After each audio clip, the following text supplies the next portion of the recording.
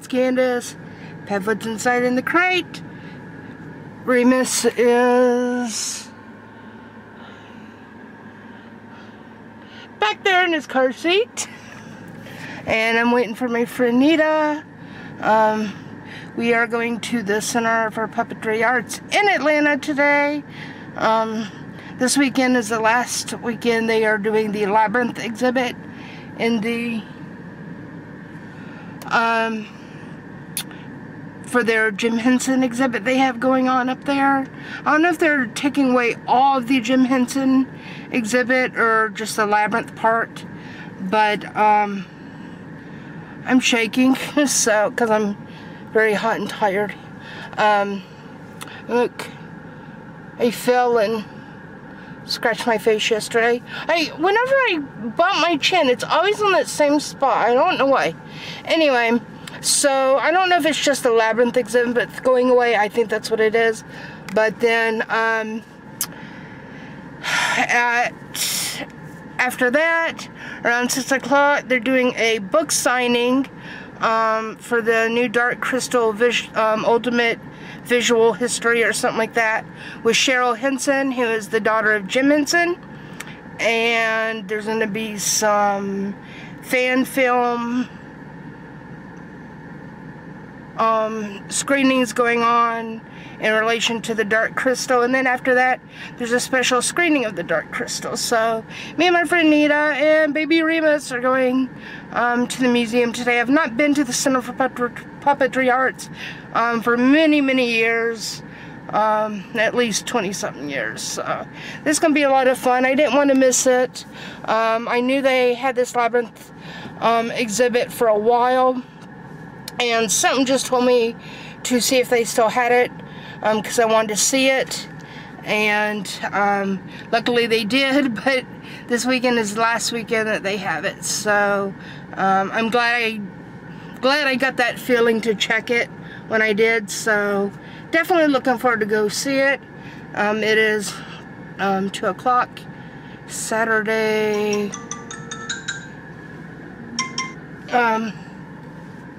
September 29th, and looking forward to going. So we are headed out here in just a bit. I'm freaking out because I hate getting on the interstate. Gives me bad anxiety. I'm already freaking out, but see you guys in a bit. Peace. Hi, it's Candace. Good morning. It's the next day, and here's... Stop scratching! His allergies are acting up, so it's making him scratch worse.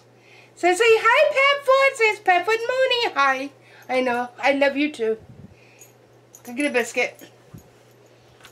And, of course, baby Remus, who he and I are having crazy bad hair day this morning.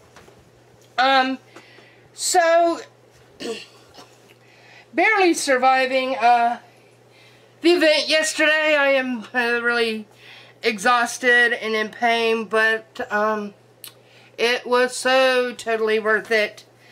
It was just such an amazing event. We had such a good time, and I just don't know where to start.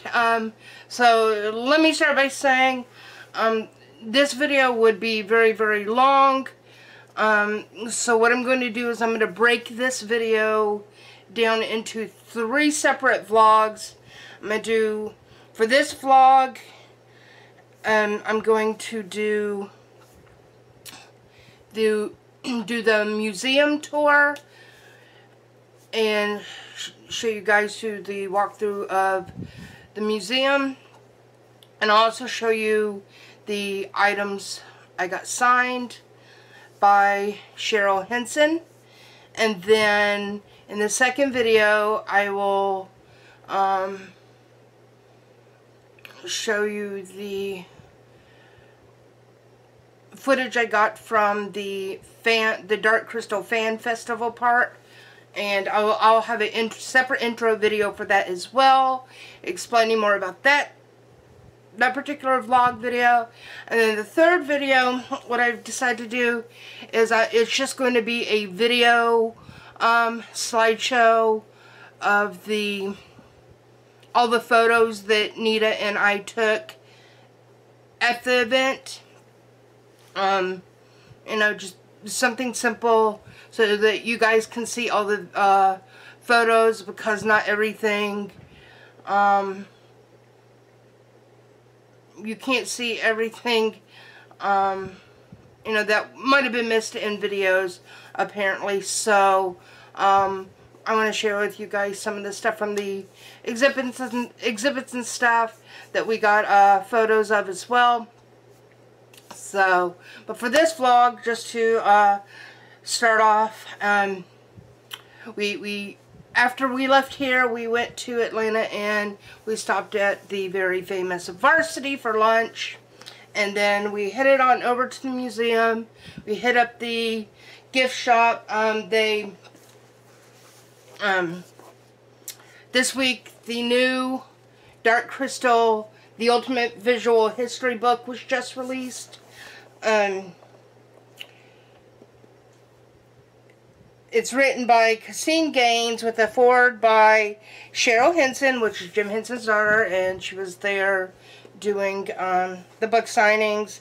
An introduction by Brian and Wendy Froud, who are, Brian Froud was the conceptual artist for the creatures and sets on Labyrinth and Dark Crystal, as well as Mirror Mask, which is a very underrated film.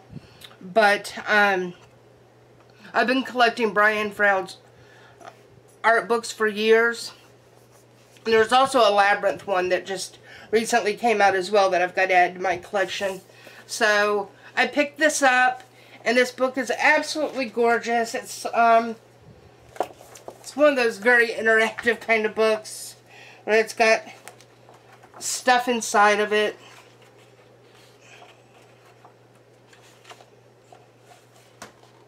You know, so a lot of the Froud artwork. Oh, God, Lord. So if you guys can see it. But if you're a Dark Crystal, Jim Henson, Brian Froud fan, you know, these books are definitely must-haves.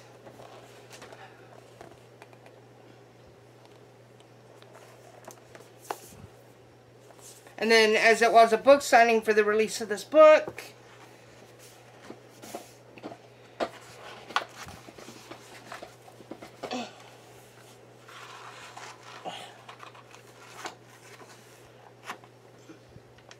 Miss Cheryl signed it for me. And I had originally, well, I was going to get the book regardless, but my friend Nita didn't have anything to get signed. She wanted to get signed for a friend, and I had several variant covers of, I'm collecting the new line of the Power of the Dark Crystal comics, and I was able to easily replace one of the variant covers, so I gave that one to Nita. And then I actually had this one from, and I know, don't say anything, you know, but horrible nerd block, but they did the Emerald City Comic-Con box a few months ago, which sucked, but the only redeeming quality of the box was the black and white variant #1 cover of the Dark Crystal comic. And I originally was going to have her sign it, but this was a sold out event and it was really crowded, and me and Nita were the first ones in line for the signing, and I had just tucked this inside the book, so when she went to sign the book, she wanted to sign this too. So you know, thank you, Miss Cheryl. You know, I really appreciate that you did that as well. So she signed my Dark Crystal comic, and like I said, it was a sold out event. That was my little ticket. I'm big on saving ticket stubs like that. And then for the first part of the event, I wore my Labyrinth shirt. This is the original one from the Zen Monkey Studios site. But I have 2 other versions that Zen Monkey Studios did for Nerd Block. And unfortunately, Nerd Block screwed them over on that design. But I like the purple blue one better, so I wore this one. And then for the Dark Crystal part of the evening, for that part of the event, I wore my other Zen Monkey Studios shirt. And it's the Dark Crystal one. So after we did the book signing, then we went into the Labyrinth exhibit, and I think we started going into the other side of the puppetry exhibit at the museum, and then they started doing calls to come in for the Fan Film Festival, which in the next video I'll go into more detail about that. So then they did a little bit of an intermission for that, and we went back and we finished as much as we could through the rest of the Jim Henson exhibit, and then we went back in for the screening of the Dark Crystal. So it was really a fun night. Today is the last day you could see the Labyrinth exhibit. It's closing out and moving after today. It's been here for a while, and I knew that a while back, but at the time I didn't have a car, and even if I had been able to get somebody to go with me, you know, last year before I even moved, you know, it's a lot of events like this. It's not something I can always afford, even though this one actually was just $16, which, you know, included everything. And, you know, it's not something I can always afford, but, and not just that, I can't, physically I can't always afford it either, because, you know, I'm always in a lot of pain with my fibromyalgia and arthritis. You know, the walking, the standing, sitting too long, you know, it's just a combination of things. But, you know, this was just something that I knew I would regret if I didn't do. And this film event and book signing was also just a one-time thing. I fell and hit my face the other day. See, I got a boo-boo. So I knew I would regret it if I didn't do this. And even though I spent most of the night, all night, crying because my arthritis was just killing me so bad, you know, it was so totally worth the pain I'm dealing with today. Everything was amazing, and Cheryl Henson is just such a sweetheart. And for Asia Erickson over at Werepups, you know, who made Werepup Remus, I was hoping just more than anything to be able to get a photo of Remus for Asia with Cheryl Henson, and I was able to do that, and that was so amazing, because I figured of all places that Remus would fit in the most, it would be at a museum for puppets and, you know, odd creatures and such. And he was a big hit there. Everybody absolutely loved him. And he got babied a lot there. It's like he definitely fit right in, especially the museum staff absolutely loved him. I think they want him to come visit quite often. But she was just a real sweet lady, and I from a lot of the plaques they have put up around there, apparently the Henson family has donated a lot of money and a lot of Jim Henson's puppets, and not just puppets, but a lot of memorabilia and other related things to this museum. So that's just amazing. I have not been to the, Atlanta's Center for Puppetry Arts in at least over 20 years. And it's an amazing place, and it's changed a lot. And I'm just so amazed. And in a few months, there's going to be a dark crystal exhibit that's going to replace the labyrinth one that's leaving after today, and I'm so excited about that. And I cannot wait. This place is just absolutely amazing. I wish I had gone to see this exhibit sooner so that it wouldn't have been so rushed. But definitely, if you live in Atlanta or you come to visit Atlanta, definitely check out Center for Puppetry Arts, because they do have a Jim Henson exhibit with permanent pieces. So I'm assuming you can visit it at any time. I don't know, my booklet's over there. So I think it's just an ongoing exhibit there. So definitely check it out if you are from here and never been or visit Atlanta. Definitely check them out. But yeah, so I actually think I might have to split this into 4 videos, because I didn't expect sharing my experience would, you know, be almost 14 minutes long. But I just want to share my experience with you guys. I was so totally blown away. You know, that I saw the Dark Crystal in the cinema twice when it was released. I think that was in 81 or 82. Maybe 82, I think. But I was maybe around you know, 9 years old. And I got to see it twice. My mom took me to see it, and then she told my dad how great it was.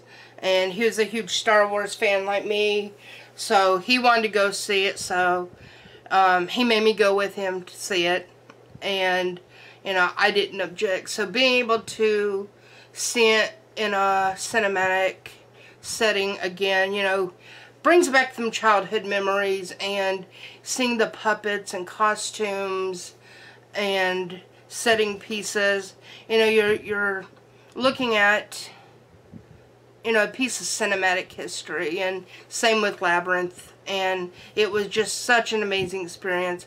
It makes me want to cry. It gives me cold chills. It was so overwhelming, and I think that's another reason why my body hurts so bad, is I was so tense. One, you know, I've got the social anxiety thing, so it was really hard to be in a very crowded area, so that was very tense. So, you know, that takes a strain on my joints, but also my body being tense and stressed out from a good overwhelming experience as well, because it was just really amazing, and I just felt so honored to be, you know, a part of such a rare experience and such a rare event. And it was just, I just cannot stop saying it enough how amazing it was. So, but check out the following 3 videos. Like I said, I will do 1 video of the museum tour, and the following ones will be the book signing and film festival events, and then the final one will be a photo slideshow of all the photos Nita and I took at the event. So, but that is it for us. Peace. Be sure to like, comment, and subscribe. Bye.